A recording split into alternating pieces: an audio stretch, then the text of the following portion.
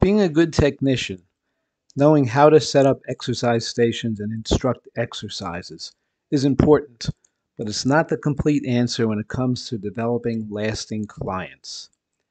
If you as a trainer do not connect with your client, you become replaceable. You want the client to think, wow, I really need this trainer to exercise this well. And one of the techniques I've used over the last 40 years as a trainer is manual resistance.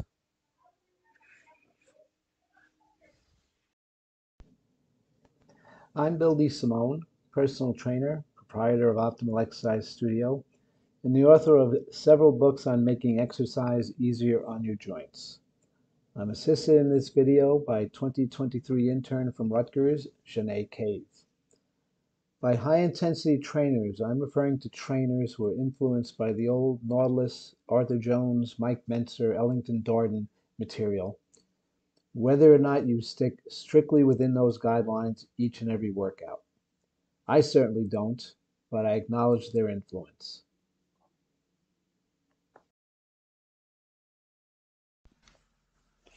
Here's what you'll see in this video. Dan Riley's Maximum Muscular Fitness book from 1982, Riley's Advantages and Disadvantages of Manual Resistance, Riley's Responsibilities of the Lifter and the Spotter, Preferred Manual Resistance Exercises, Caveats to the Trainer, Format of a Manual Resistance Set, How to Incorporate Manual Resistance, the demonstration of manual resistance practice, and references and resources. I was introduced to manual resistance around 1980 when a trainer in a local Nautilus fitness center, Dean Bonanno, saw how I was trying to work out, watered down Mentzer style, and sprung it on me. If I remember correctly, he had worked with Dan Riley previously at college. Riley, who went on to become head strength coach for Washington and other pro football teams, published this book in 1982. And while it's currently out of print, it still seems to be one of the few books to really explore this approach. I became a trainer in 1983, and even though the places I worked, the Sports Training Institute locations, had both Nautilus prototypes and current lines, if a station was busy, I'd switch to manual resistance so the client would think I hadn't lost control of the workout. Now, after 40 years, I like to think I've refined the protocol, incorporating joint-friendly joint ranges and making it useful beyond the original football player subjects.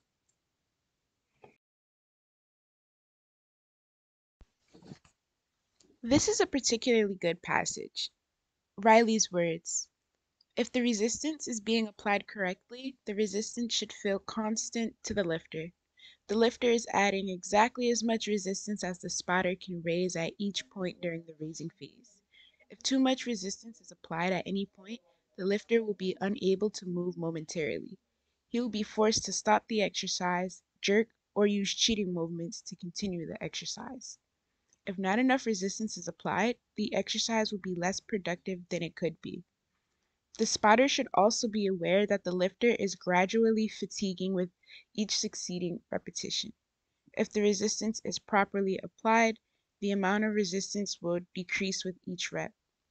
If the spotter applies the resistance correctly, he or she may only have to apply a few pounds of resistance on the last rep or two. On some exercises, the lifter may be unable to even raise the weight of his arms. The point is, it's the spotter's job to apply just the right amount of resistance at each point during the raising phase.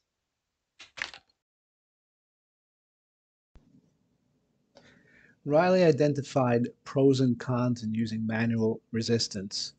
Most relevant to personal trainers, the lifter or the client has to learn how to exert and resist with a steady effort. The spotter or the trainer has to learn how to apply the resistance.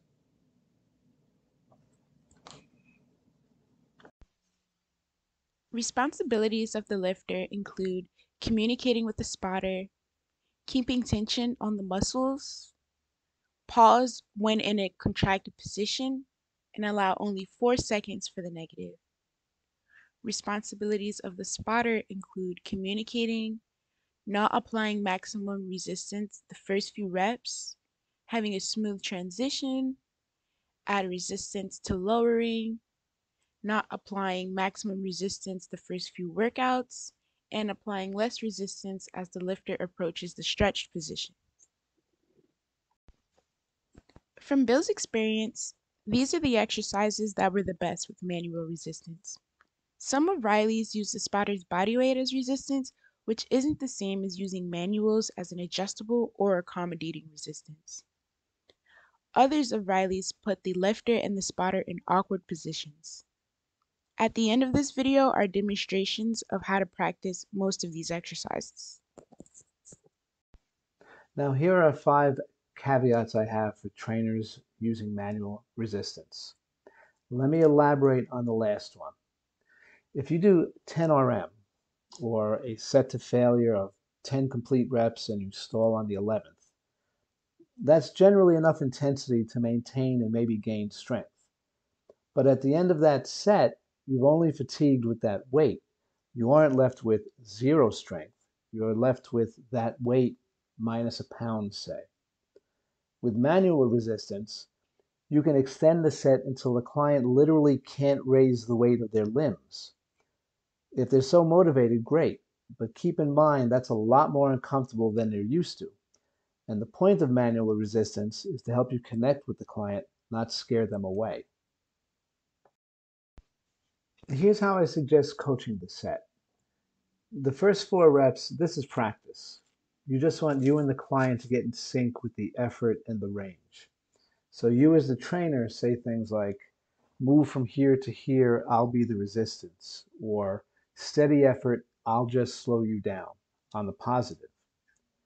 Now don't frustrate the client by stopping them. It's not a wrestling match. It's not competitive, it's collaborative. Now, the first 4 reps, you're practicing the positive. Next 4 reps, you're practicing the negative. So now they may be starting to fatigue and they may try to collapse on the negative to gather themselves for the next positive, which you're going to try to discourage.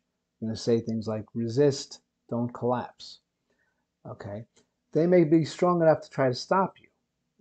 Again, remind them, don't try to stop. You keep lowering, just resist. And if things go well, by the 8th rep, you get the perfect rep. The client exerts a steady, slow effort on the positive through the range you are controlling. You make them work, but not strain to do the positive. And then the client lowers under control as you're barely overpowering them on the negative. Now, with the whole process of finding that perfect rep, you've already made your impression on the client. For the client so motivated, you can have them go beyond that one perfect rep and do more reps where you barely let them finish the positive and barely overpower them on the negative. This takes them beyond that last conventional rep, almost like an expert application of forced reps or a breakdown set, just without risking the client losing control of the weight. You as the trainer, however, have to be on your game and in control of the process. So be sure to practice with another trainer before you use this with clients. Instead of the clamshell, now you're going to straighten this leg out this way. Okay. And here and here. Okay, same thing, 10 times. Push up, push up, push up, push up, higher, higher, and now resist. Good one, push up. Okay. You're not going to like me in about 2 days. Okay, push up. That's it. So now your shin is vertical, and now you're going to resist on the way down. And just short, okay, right about there, push up. Pull, pull, pull, pull, pull. I'm always going to let you finish the rep. It's not going to be pleasant, but pull, pull, pull, pull. Okay, no grimacing. No grimace. No grimacing allowed.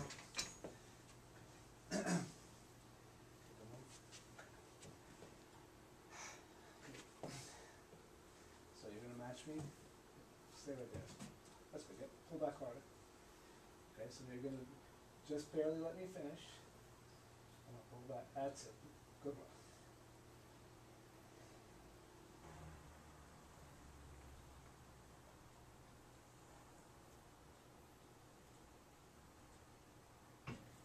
See, no grimacing.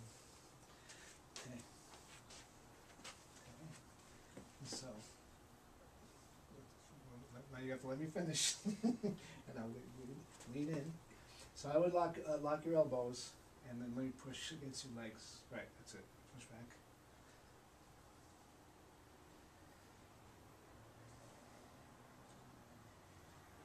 Okay, and then just.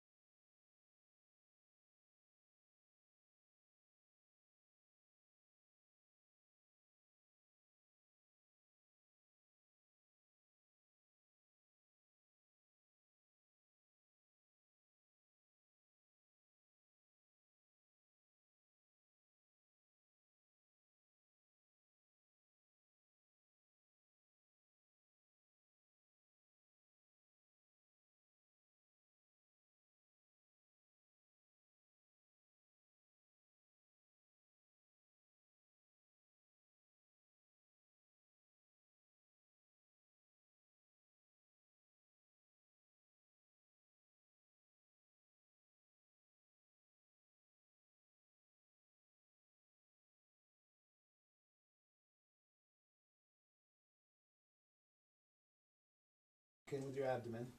Stay up there. Don't budge. That's it. Push back again. No, push back again. Don't let me push you down.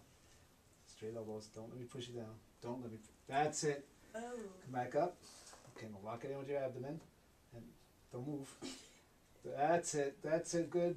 2, 3 more this way. Push back. Push. Push back. Push back. Push back. You feel in the abdomen? Push back. Push. Push up. Push up. Push up. Push up. Push up. You can incorporate manual resistance in place of a station as a standalone set.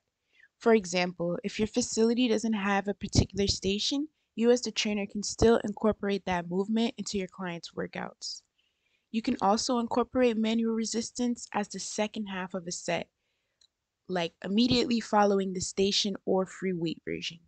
For example, if the client feels motivated to push a bit harder than usual on a set, or if you as the trainer are smaller, weaker than the client, you pre exhaust the client with a conventional set and then immediately add a few reps of manual resistance.